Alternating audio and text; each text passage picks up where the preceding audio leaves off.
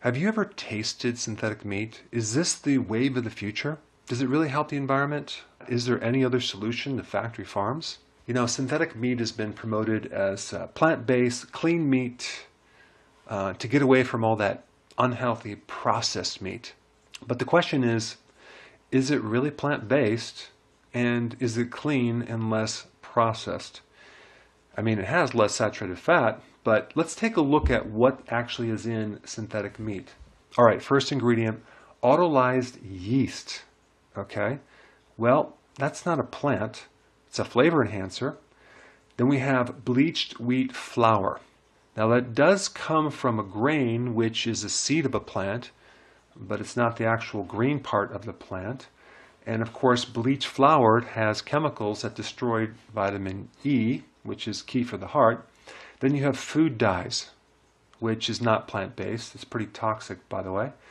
Artificial flavorings. Canola oil.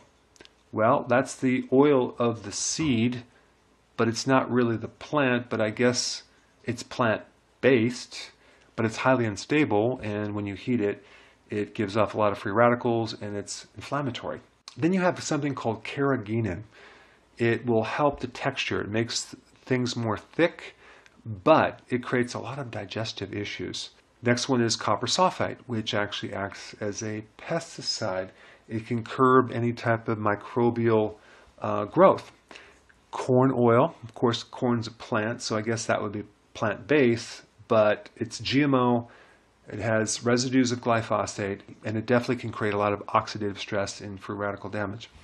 Corn syrup solids, dextrose, which is a synthetic sugar, hydrolyzed vegetable protein, and the vegetables they're talking about again is soy, corn, wheat. Okay, modified food starch, that's MSG. It's going to make it taste a lot better.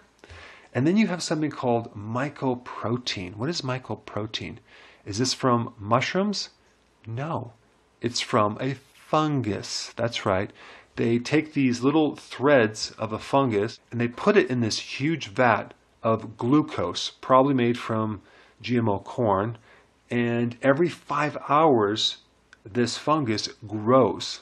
And then they add ammonia to it to then spike the growth of amino acids, and then they extract that. And I'm sure it's very, very pure and clean in the extraction process. Now, is it sustainable? Can we continue to live off this? And I'm going to put the disclaimer, live healthily. One thing I don't think they spent enough time when they did the research on this is to check the health of the individual who consumes this. One day I was at Whole Foods and I was looking through the deli there, and they had something that looked like chicken wings. I thought they were chicken wings. They were shaped like chicken wings. And so I bought some and I started eating them. And I'm like, this must be chicken nuggets, right? Well, it was synthetic chicken nuggets. And oh my goodness, did I have the worst digestive problem. I was started to bloat. I felt disgusted. So comment down below if you've ever consumed synthetic meat, and if by consuming it, it made you feel better or gave you any additional health benefits. Because if something is going to be sustainable, it has to improve your health, or else it's going to take away from your health, and it's definitely not going to be sustainable. Hey, before you go real quick, I have a course entitled How to Bulletproof Your Immune System. It's a free course. I want you to take it. And here's why. Here's you. Here is your environment. Everyone is focused on this over here, avoiding your environment. But what about here? What about strengthening your immune system? That's what's missing. This course will show you how to bulletproof yourself, and so you can tolerate and resist your environment much better by strengthening your own immune system. I put a link down in the description right down below.